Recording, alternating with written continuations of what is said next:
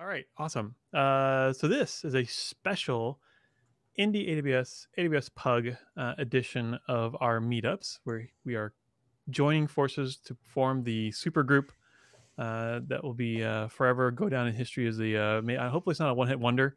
But I've got Chris here. So for those of you who don't know Chris Williams, he actually has joined and spoken at IndyAWS. And I don't think I've ever joined one of your meetups. I totally need to do that. I'm being a bad Yes, friend. we need to drag you into one of our shows. I totally need to be dragged to one of your shows. So I will welcome you all. So if you hear us talking about Indianapolis or talking about Portsmouth, that's what the two groups are right here. We've got the Indie AWS group. We are the Indie AWS tribe out of Indianapolis. We normally meet on the third Tuesdays of the month, and we have all kinds of good time. We love it when we're meeting together, but we've been meeting remote. And so there's some indie folks on the channel, and there's probably some folks from your meetup, Chris. I'll let you go ahead and intro your group. There are actually it's both myself. There's the two Chris's. It's Chris Williams and Chris Planky. We've both been honored recently. Chris got the Community Builder Award. Ooh, congratulations! And you got Community Hero, and I got Community Hero. So we have a lot of we have a lot of badges on the call. But our group is the AWS Portsmouth user group, AWPUG. And we meet on the second Tuesday of every month. So we've shifted our time schedules a little bit. You went a little bit later in the day, and we went a week in advance, or a week later. So to get, we knew that Robert was a heavy hitter. I actually met Robert when he first came on to AWS at Gillette Stadium when he talked at VTUG. He came in at the last minute and saved me because my other speaker called in sick, like literally 15 minutes before they were supposed to be live on the floor. And Robert said, "I'll do something." And I was like, "Oh, thank you so much." And we've been tight ever since. That's not true. Awesome. Awesome. Well, then I want to thank our sponsors. So 6 Feet Up is the organizing sponsor here of IndyAWS.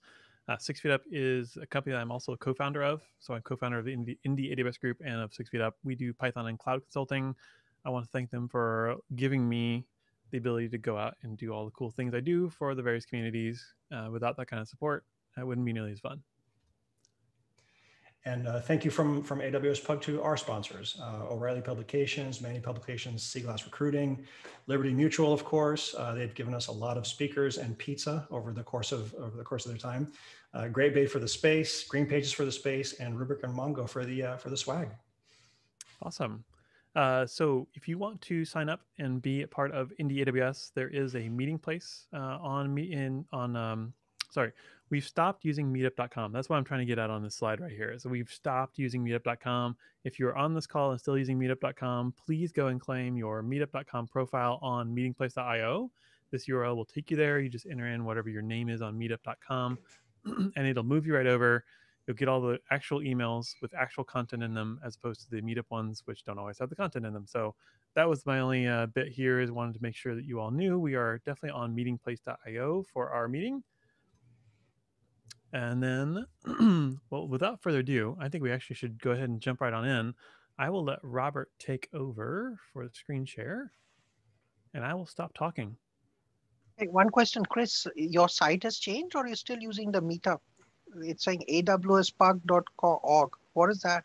Yes, so that's the Pug website. That's never changed.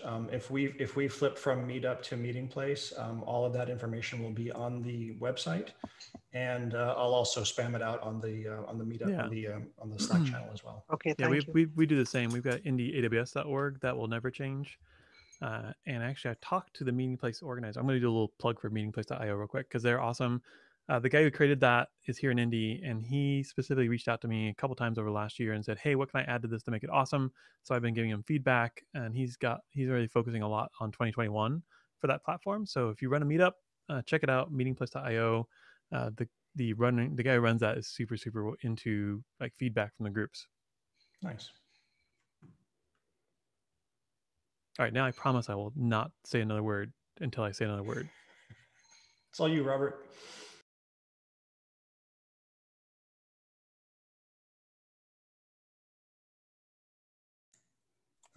Can you all hear me? Looks like I was on mute for a second there. We can hear you. Okay. Yes. Can you see my screen? Yes, we can see your screen too. Okay. You should see a fancy recap intro slide over here. It's very snazzy. Yes. Again, apologies for the brief delay in the beginning of the call there. Really good to connect with all of you. Let's dive in. There's a couple sections that I left out, so there's no way that I can do what Chris promised, which is to cover all, 1.5 million service announcements. I do want to leave some time at the end if there's something that jumps out at you, something that that for a fact that I missed, and you want to talk about that at the end. I want to be able to do that. Okay. So I'm Robert with Amazon Web Services. I'm a developer advocate, and I will be giving you the recap. Now, recap of course, reInvent. reInvent was very different this year. It was for the first time ever. This is our first digital reInvent. We had a huge number of registrations. One of the really cool things about reInvent when we take it digital is that we don't have the physical space constraints. I'm sure a lot of you have been to in-person reInvents, and while there are things that we can't possibly replace with the in-person experience, what we did this time around was really go broad, and we had a huge lineup of video on demand. So anything I mentioned here, by the way, these slides are gonna have these session IDs, and if that slide sounds particularly interesting to you, jot down the session ID, and you can still log into reInvent and access that particular session ID. And then that you can see that and you can get the session in depth. Okay. So first category that we're going to dive into is compute. Compute, of course, a lot of people associate this with EC2. Therefore, it should be no surprise that we're going to be talking about some of the major advances in EC2. We now have the P4D instance. We have Graviton 2 powered instances. We have Mac instances. This is a space that just exploded in terms of feature and service launches this year. And I'll take you through a couple of the biggest ones here. Starting with the C6GN instances. These are general purpose compute instances that are powered by the Graviton 2 CPU. The Graviton 2 CPU is custom designed silicon. It's an ARM processor. Therefore, it's a reduced instruction set processor. Very different from an x86 architecturally. But what you'll find is that a lot of your cloud workloads, whether it's kind of PHP, Go, Node.js, these workloads, or Docker, for example, there's already a huge amount of workloads that support ARM-based processing. They run on ARM hardware.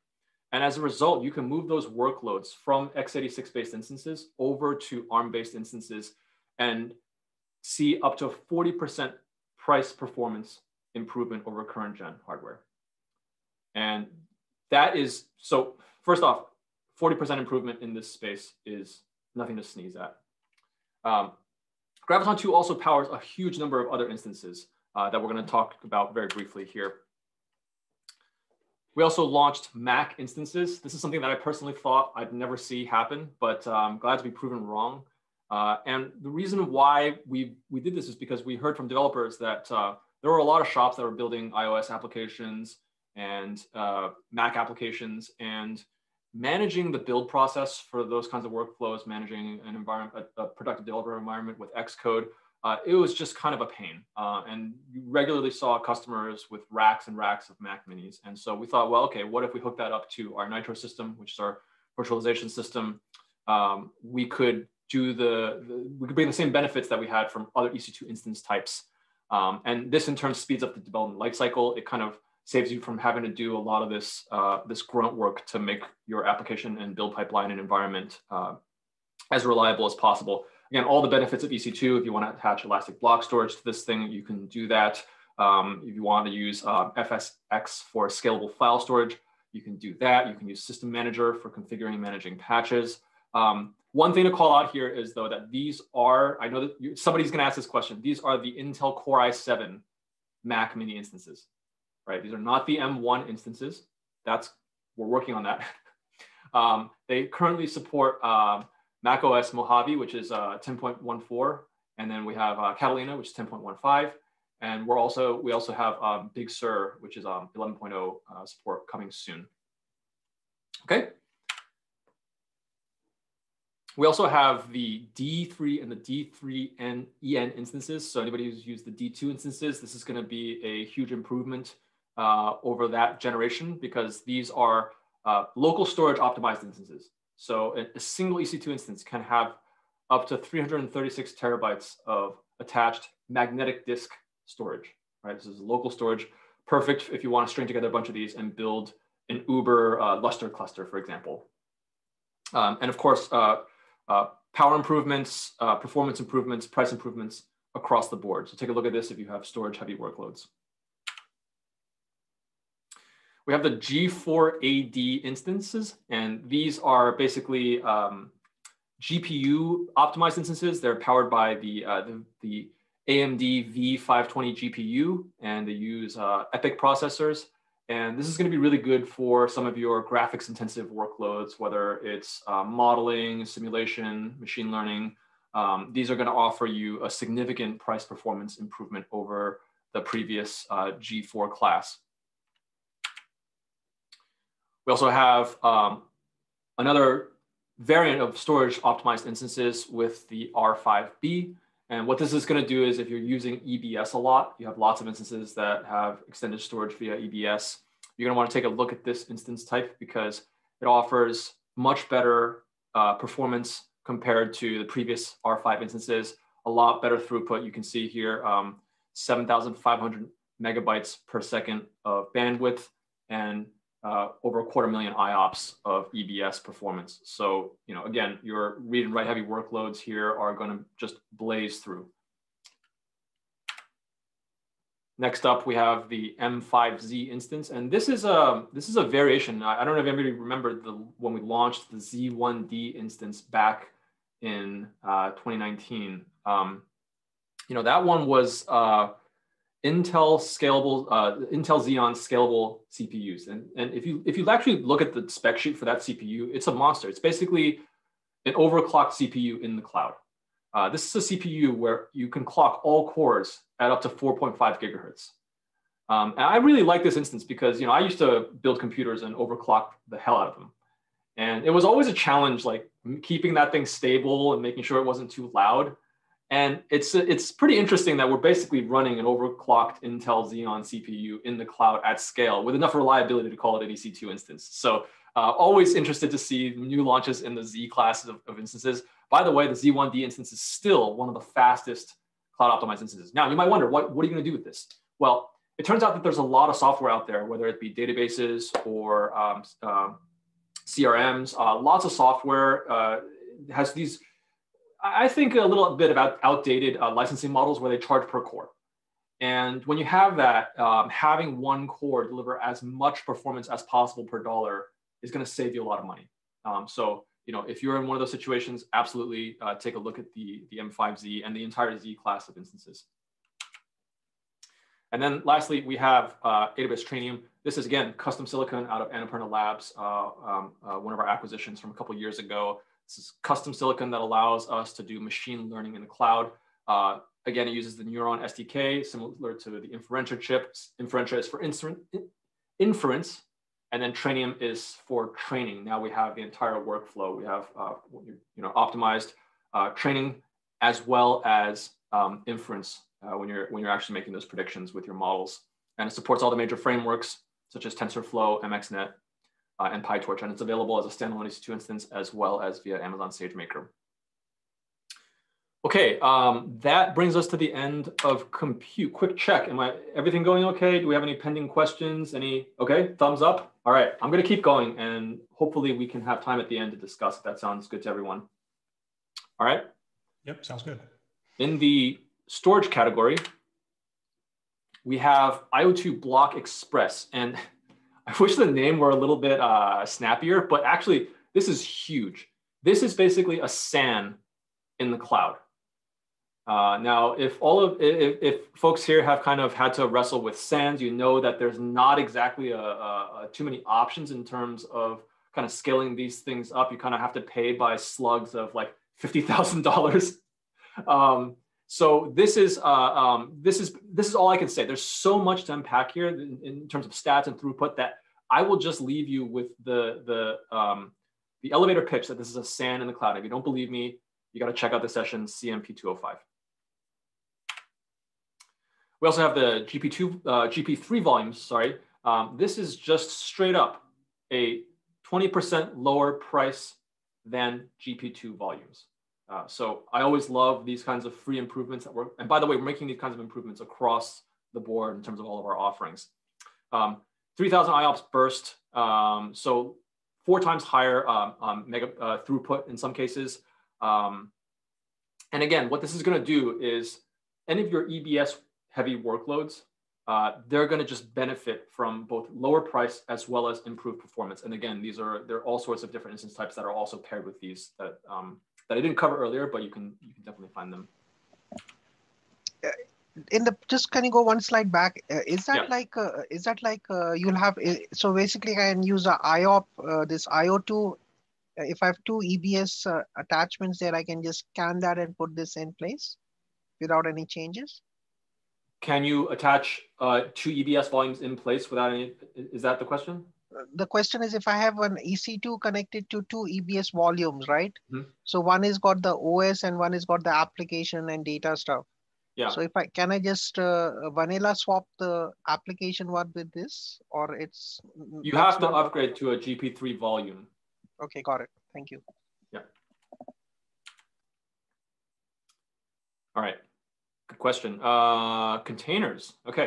So as you all know, when we say containers, we really mean these set of 3 services here, Amazon EKS for running Kubernetes, ECS for running AWS style API container orchestration, and then Fargate for running serverless containers. Fargate is by far the simplest of the 3, and it's the easiest one to get started with. But if you want the bells and whistles or your organization is into Kubernetes, then we have EKS as well. These are, okay, so we have this set of announcements, ECS Anywhere and EKS Anywhere. And what these do is they basically create an ECS cluster that spans AWS as well as your on-prem data center. This is, again, one of these things that, you know, I wouldn't have been able to guess this, but what we heard increasingly from customers is that they need the ability to use the exact same APIs to manage a cluster that is essentially a hybrid of a bunch of on-prem machines and a bunch of machines that they had, clusters that they had allocated in AWS. And ECS was the missing piece if you're in the ECS ecosystem. Similarly, EKS, again, the feedback that drove this feature launch was basically customers saying, hey, we have Kubernetes cluster. It's not just AWS, it's multi-cloud or it's hybrid. And same story here. We want the same set of APIs that allows you to manage the cluster no matter where it is. We have the Elastic Container Registry Public. Hopefully this doesn't surprise anybody. We've been working on a public registry for a while now, and this is a place where you can kind of securely share container images with anyone. We can also lock them down. You know, the one that probably people know best is Docker Hub, but this is our take on this for and by the way, of course, this works with all your IAM policies and all that stuff. So it's super nice if you're already in the AWS ecosystem.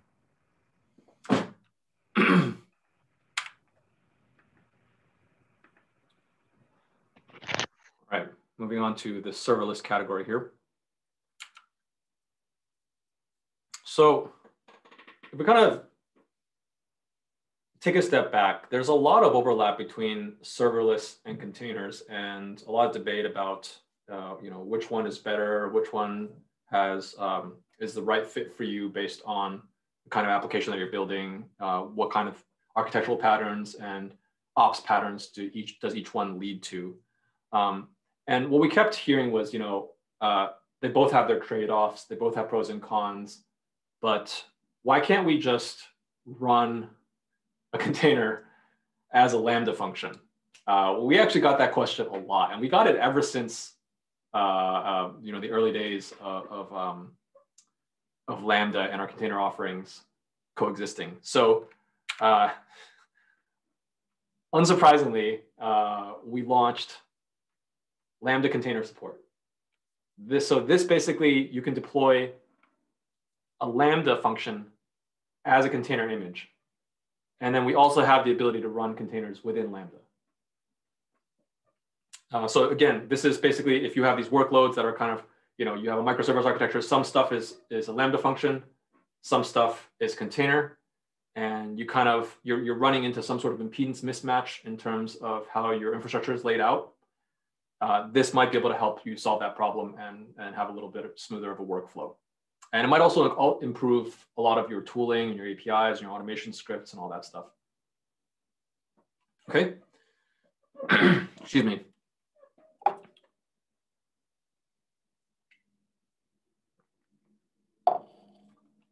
Another thing I want to mention about this is the way that this is packaged right now is that you can take Lambda function and you can package it either as a container image or as the existing zip format. Both of them work in the exact same way that you would expect. Another much requested improvement for Lambdas is the 1 millisecond billing granularity. So now, before this is 100 millisecond intervals. And what this means is that you now have even greater incentive to optimize your applications because every optimization down to the millisecond level can save you money.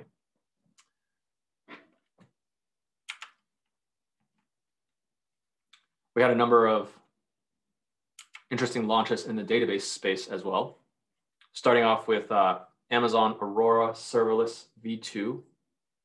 And the best way to describe this is basically across the board improvements over Aurora Serverless v1. These are improvements to pricing. These are improvements to spin up. These are improvements to durability. But what you'll basically see is that Aurora Serverless v1, while it was a step in the right direction, we had a lot of feedback from customers that it had kind of surprises in terms of how quickly it was able to scale up elastically and scale down. And so that's one of the things that v2 launches, the Aurora Serverless v2 brings is it feels more serverless, if that's making any sense. But basically, your cluster size is much more reactive to when you specify any changes in your input and output. And of course, as always, you only pay for what you use. We have Babelfish for Aurora Postgres. And what this does is it enables Aurora to understand queries coming from applications that were written with Microsoft's T-SQL dialect. In other words, queries that were originally written for Microsoft SQL Server and its variants, they often stray from ANSI SQL and take you into T-SQL land. And you can reuse those same queries now with no code changes. And so this really eases your various migration workloads where your previous database, you can migrate the tables, but then if you have a whole bunch of existing queries that are in one dialect or another, sometimes you'll notice that if you switch database engines, those are going to break. So is it just the queries or is it the stored procedures also? It is just the queries as far as I understand, but I can take a note and I can follow up. Do you have a workload that needs support for stored procedures as well? So where I work, most of them are using stored procedures. So I went and told them I did the mistake. I told them that it does everything, but there'll be a little bit stuff. I think I put my tongue too much. I thought it was even stored procedures. So my mistake. Yeah, I need to double check on that as well. So let me take an action over here and. I looked because we had a customer ask for the exact same thing, and there is no stored procedure support that I've seen on any of the documentation. Okay. I'd love it. That'd be awesome. Yeah, that is a good thing. I will double check it. Dhruv, at the end, let's make sure that we connect so I have your contact information, okay? Yeah, and Robert, I'll tell you the big incentive you can go and sell it to them, right? Google Sheets has a native connector to SQL Server, right? So then you can do your what if. You have many customers who use Google Suite applications. So you can do a what if to Aurora. Mm-hmm. You said Google Suite or Google Sheets or both? Sorry, Google, yeah, both. The Okay. Google Sheets, the Excel version of Google? Yes.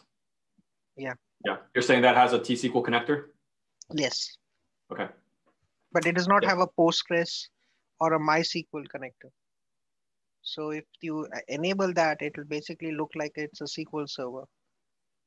Right. Okay. Thank you. Yeah. Let's connect afterward for sure.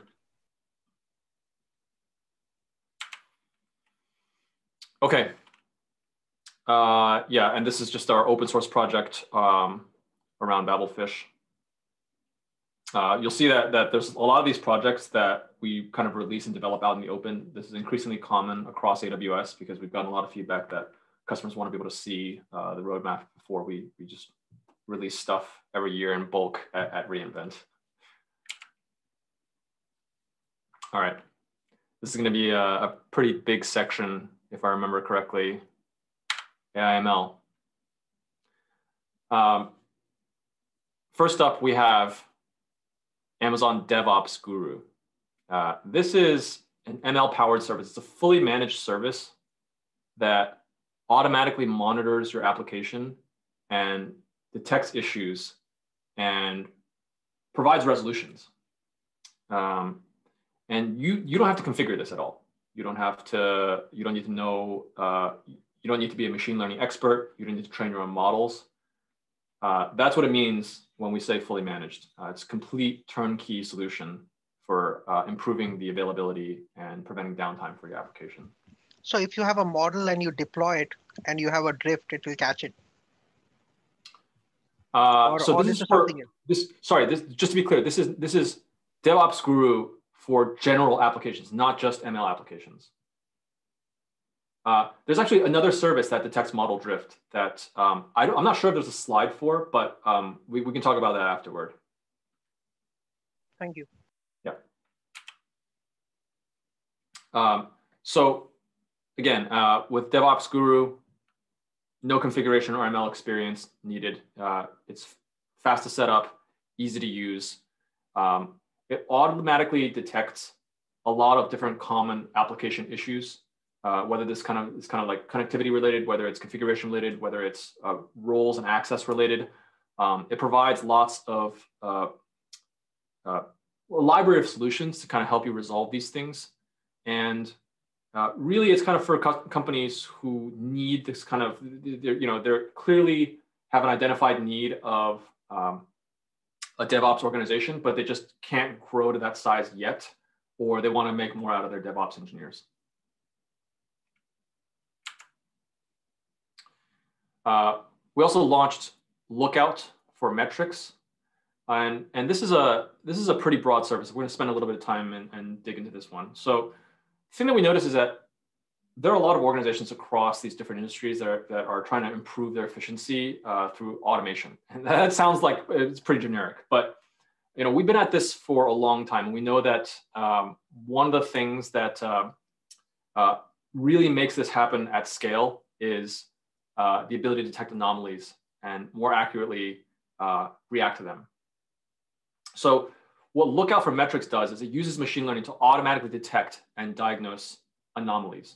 So if you have a graph of data, let's say it's like CPU usage or it's disk usage or it's network IO, you'll see regular patterns in your usage, right? Maybe your patterns for your service fluctuates by the day, by the season.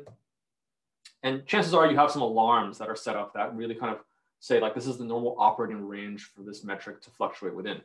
And then you might, these might be handcrafted, but what you want to know is anything that brings you out of the normal operating range, you want somebody to look at and make sure that this is something that you expect and is okay, because in the worst case, it could be a SEV, right?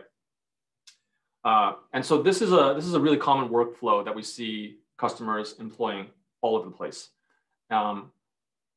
But with metrics, we know that we can integrate this with a whole bunch of different popular services. So with just a few clicks, you can have Lookout for Metrics hooked up to S3, to Redshift, to RDS, even third-party applications like Salesforce, Zendesk, Marketo, and you can start monitoring metrics. So if you think about the Marketo case or the Zendesk case, right, you now have the ability to use Lookout for Metrics to automatic ML-powered anomaly detection for things like support case volume, right?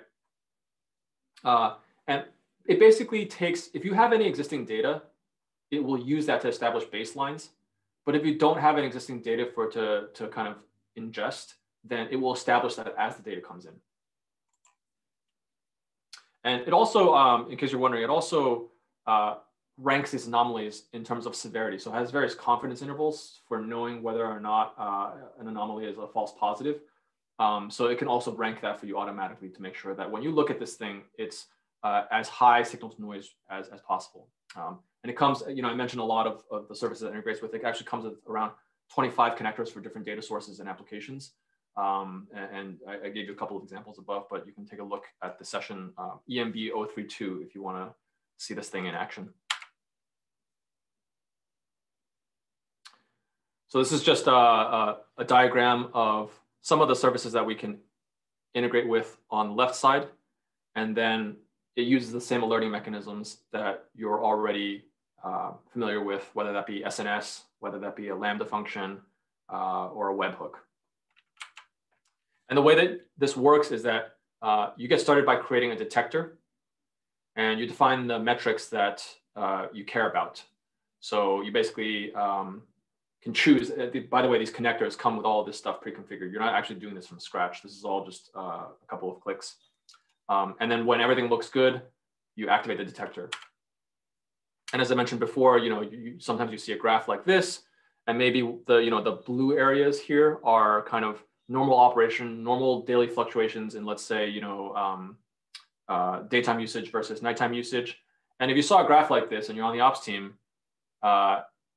you might start to get worried, right? Because you have two flattened humps here that indicate that the curve is not where it's supposed to be if this were a normal day.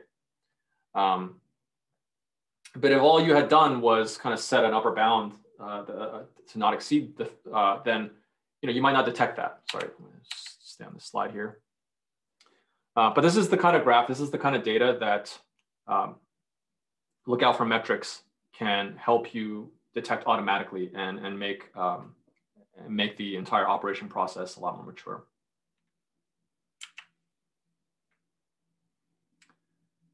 Like I said, it's not limited to just the mechanical metrics of CPU, network, I/O, things like that. With our connectors, you can also integrate this with, I think I have some sort of auto timing thing going on with my PowerPoint deck. I'm sorry about that. Yeah, so long story short, what Amazon Lookout for Metrics and its attendant connectors can do is monitor a variety of different graphs, whether that be in sales, marketing. Okay, it really doesn't want me to stay on that slide. I'm sorry, we'll move on. We also launched a series of these machine learning integrations with other product suites. The common thread behind this is that we wanted to make machine learning more accessible to customers who are more used to working in other parts of AWS. So for instance, let's say you are working in Redshift most of the time. A lot of these ML features are kind of at arm's length for you with this announcement, Redshift machine learning. So what you can do is you can create and train ML models. You don't need any prior experience. And often you can invoke these models and take advantage of the benefits of machine learning without leaving any sort of familiar workflow that you're already used to.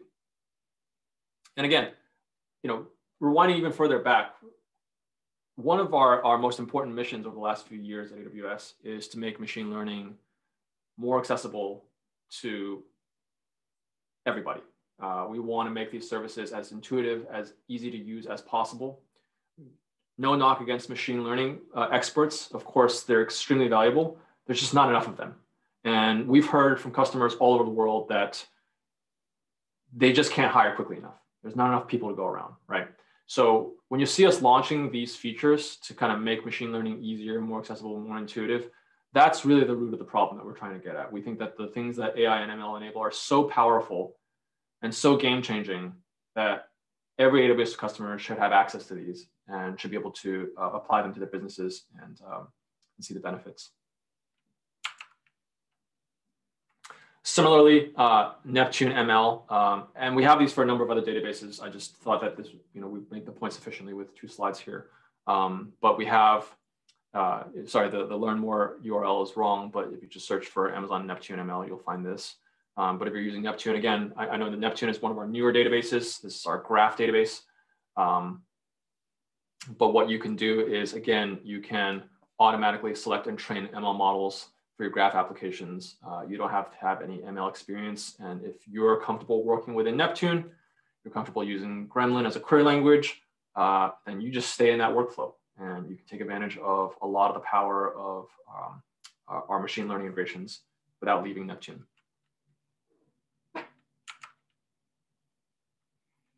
All right, this is a bit of a weird section. I know it's called management, and it might not be what you expect, but here we go. First up, we have AWS Proton. This is a service that allows you to kind of have a big picture of how all your different microservices and containers fit together. I know we've been talking a lot about modernization, modern app development, kind of breaking down your monolith into microservices, whether that be containers or serverless. But one thing that happens is that adds a lot of cost and complexity on the operations side, right? You know, monoliths, whatever their negative qualities, we'll call them, they're intuitive to deploy, right? It's just one workload, one application. You scale it out horizontally, you clone it into a fleet, and there you go, right? I mean, I'm kind of oversimplifying a little bit, but you know, when you build modern applications that have a more of a distributed backend, it's not so simple anymore. When you look at the architecture diagram, it becomes clear to you, like, oh wow, there's actually a lot of different moving pieces here, and what kinds of dependencies they take on one another, what units need to be deployed together. What units have API breaking changes, what the downstream impact is, what the blast radius, if any, one change. That all starts to become very important for maintaining business velocity, right? But, you know, what we heard was, okay, great. Like there are some customers that you give them the tools to break apart the applications. That's all they need. And then they have the rest of ops figured out. They have a really mature ops team and they can do all this stuff. But that's not every customer, right? What we heard repeatedly was, okay, well, great. Now all I have is this microservice that does this one set of things, and I don't know how to debug this thing. I don't know how to deploy this thing atomically with its 3 dependencies, for example. And so AWS Proton is kind of our take on this. It's the first fully managed application deployment service for containers and serverless applications. So what you can do is you can use Proton to connect and coordinate all these different tools for provisioning infrastructure, for deploying the code, for monitoring, for updating. And you can use this to kind of stay sane while maintaining fleets of hundreds or even thousands of microservices that with constantly changing infrastructure and resources underneath them. And the way that this works is that in Proton, you would create a stack. And this stack defines everything needed to provision, deploy, and monitor the service. So you basically log into the Proton console, you use these published Proton stacks, and your team can publish these, of course. And you can quickly deploy your application code as part of this stack, including all of its dependencies. So what this means is that instead of spending a lot of time kind of getting the infrastructure set up for your first deployment, the team can centrally manage these deployments without really impacting productivity.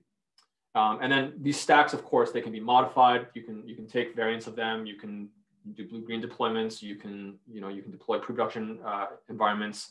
But this is basically, I think it's tackling one of these seriously under-addressed areas of the DevOps space recently.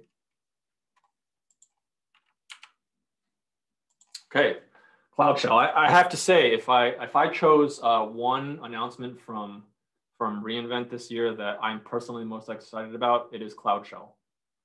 Cloud Shell is command line access to your AWS account.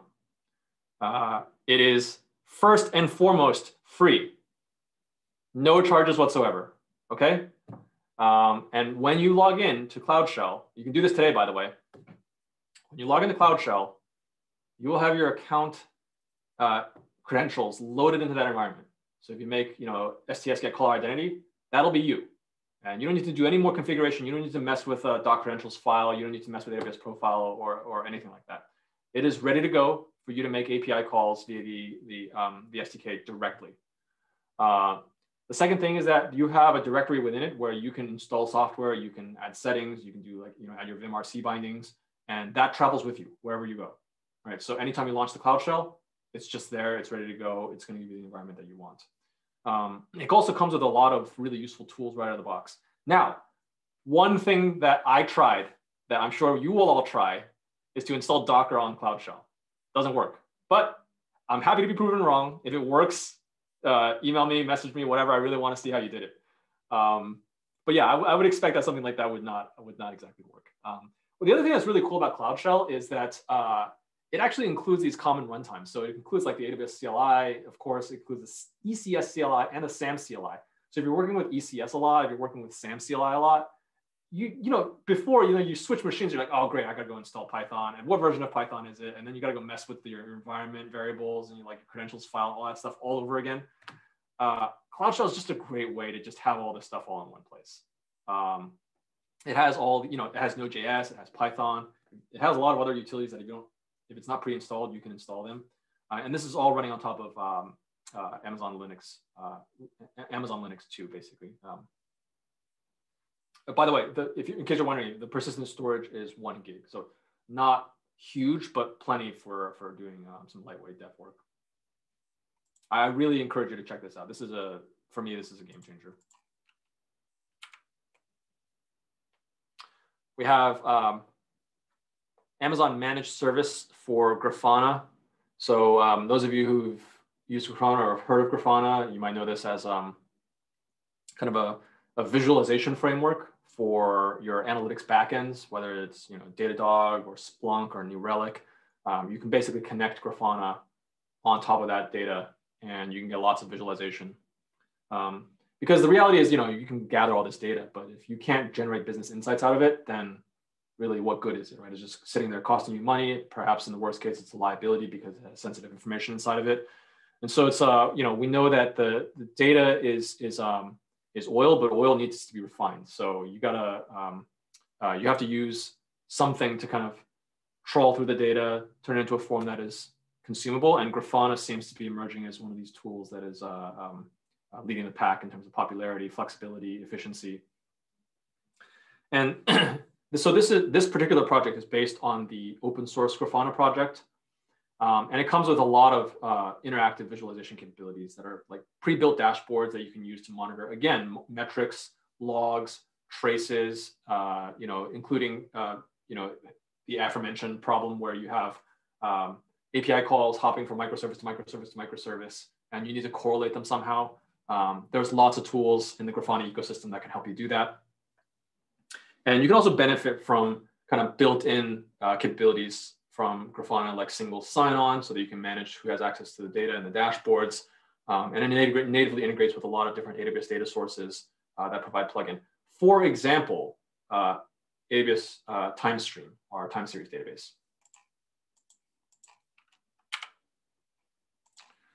Okay, we also launched AWS Fault Injection Simulator. As the name implies, what this allows you to do is inject faults into your environment. Why do you want to do that? Well, it turns out that production issues are notoriously tricky. And often they come from things that you would have never guessed in terms of, maybe a particular cluster is running at extra high latency, and you used to depend on synchronous replication, and it's going to have all sorts of downstream impact. Maybe one particular node in your control plane is unreachable, and the service reacts in an unpredictable way. Really, the philosophy that we had, and if you watched Werner's keynote during week 2, I believe it was, at AWS, we have this philosophy that everything breaks. It's only a matter of time. And so this idea of chaos engineering, of kind of how do we build the service to react to these organic and unpredictable failures, is kind of in the DNA of how the company works. And as a result, we can see that we've always had tools that kind of injected these kinds of faults into our services internally.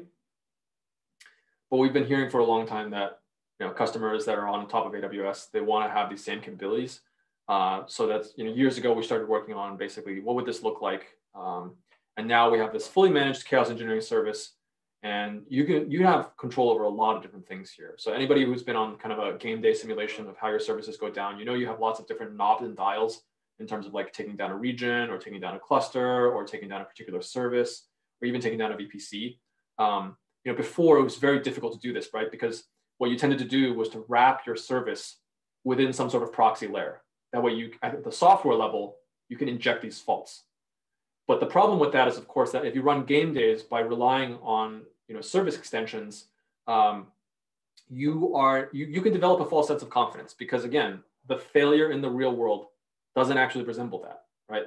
For example, if you want to shut down network connections, if you shut it down at a proxy layer, your TCP connection might fall away. Whereas in the real world, that connection might just sit there and fail to react in time, right? So lots of things that this can do that can kind of give you much more real world confidence in how your system is going to react in the face of unpredictable infrastructure issues. The other thing that this provides in terms of benefits is if you can get rid of that proxy layer, your services are also a lot more secure, right? Because you're not deploying code that can potentially be exploited. So any sort of fault injection, if you can do that at the control plane, you can do that at the infrastructure layer, that's code that's not polluting your application.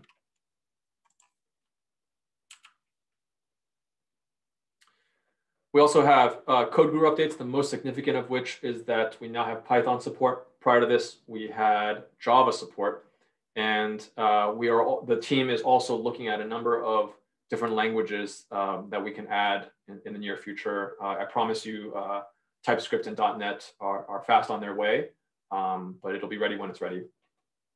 Along with this, we also have improvements to the security detector. So Code Guru can now highlight lines that are security vulnerabilities. So if you're using a web API, you're configuring cores, you can kind of review some of those things for you and it kind of point out the most obvious problems if you're doing that. Memory profiler as well. We had this for the Java version, but now this is available with Python support.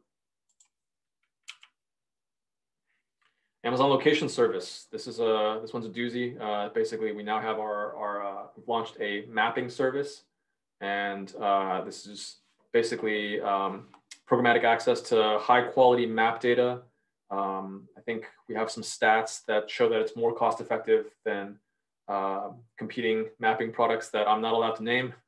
It has a lot of security and privacy features built right in. So location services, of course, at the core of so many different modern services these days, whether it's autonomous vehicles, food delivery, drones, you name it. Almost everything relies on some sort of location awareness these days, and having that access available and integrated with AWS, I think, is a pretty significant step forward. All right, if you're a mobile developer, this section is for you. First up, we have the Amplify admin UI. Amplify, of course, for some context, is our one-stop shop for building serverless web and mobile applications. And with the Amplify admin UI, you now have the ability to do even more while writing less code. This can basically give you a lot of ways to manage your user pool, for example, your Cognito user pool. It works with the Amplify CLI. It has lots of dashboards to kind of track what the status of your application is, how deployments are going. Overall, a huge set of improvements that used to kind of have to be cobbled together via scripts. The Amplify CLI with containers. So, the typical Amplify workflow is that you deploy an AppSync backend. AppSync is our GraphQL as a service offering, and backing that would be something like DynamoDB, and typically all the connectors and the resolvers in between are serverless, right? But there's a lot of cases where you want to be able to deploy something with a little bit more logic, or something with larger application sizes, application images, for example. And what this can do is you can basically have your developers deploy GraphQL and REST APIs and host websites using Fargate, in addition to the existing AppSync APIs. And you just run, so like all the other Amplify options, you just run Amplify configure project, and you'll see a number of options to do this. So you should see an option in there. It's called container-based deployments. And I think if you drill into that one, it has all the settings for how to get this set up. Like I said, it's GraphQL and REST, and the CLI also, it's worth calling out with some of the stuff that's always done, which is that it's had the ability to manage your VPCs, your subnets, your IAM policies, a lot of other security and infrastructure practices with zero prior knowledge of AWS. And that's really kind of the killer feature, right? If you remember back, harken back to your early days of using AWS, you remember that alarming first thing that's like, stop using your root account, disable your root account, go and spend 12 hours learning about IAM policies, right? Everybody who uses AWS has been through that experience. And then right after you learn about that, you're like, okay, well, now it's time to learn about VPCs and security groups. Those are extremely powerful and important primitives for using AWS.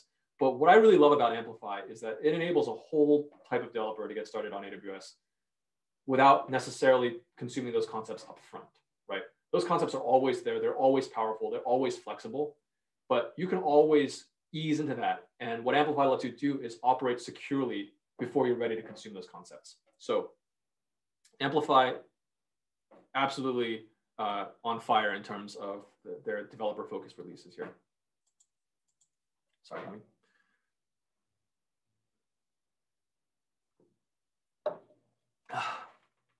All right. Now we are at the sustainability section, which means we are nearing the end.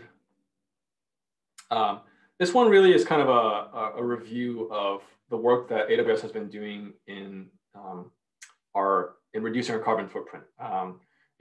For a long time, we've been committed to running the business in the most environmentally friendly way possible. And we have some data that shows that AWS's infrastructure is more than 3.5 times more energy efficient than on-premise data centers or typical enterprise data centers. And this is due to a variety of reasons. A lot of this advantage is attributable to the fact that we have more efficient server configuration and much higher server utilization, right? So all those data centers that a lot of these enterprise data centers, they still need to run power, they still need to run cooling, regardless of what the utilization is. And that fluctuates a little bit, but there's going to be loss at either end. The other thing is that AWS data centers are also a lot more energy efficient because we kind of designed the whole thing holistically. And then when you factor in kind of some of the continued investments that we can make in this area, whether that be to how we deal with redundant power supplies, what materials we select when we build out the foundation of the data center itself, these all add up. And so what this means is that the net carbon footprint for the same server performance in AWS is 88% lower than the median of surveyed enterprises. Quite a margin, quite a big margin. So what I think is really interesting is that now operating in AWS is a way to meet your carbon footprint reduction goals for your company. And that's actually something that I think we haven't talked enough about. You can kind of team up with us and take advantage of all the infrastructure improvements that we're making continuously to reach your own carbon reduction goals. And AWS is now the largest corporate producer of renewable energy in the world. And we've enabled over 6.5 gigawatts. Apparently, I can say that Werner said this. So with that, we are at the end of our recap. Unbelievable. I'm at 50 minutes. We covered a lot. My intent was to do this in under an hour so that we had time to talk. I want to hear your thoughts. I want to hear your feedback. What's interesting, and we can always open up the slide deck again and drill deeper into any particular section that we want to talk about.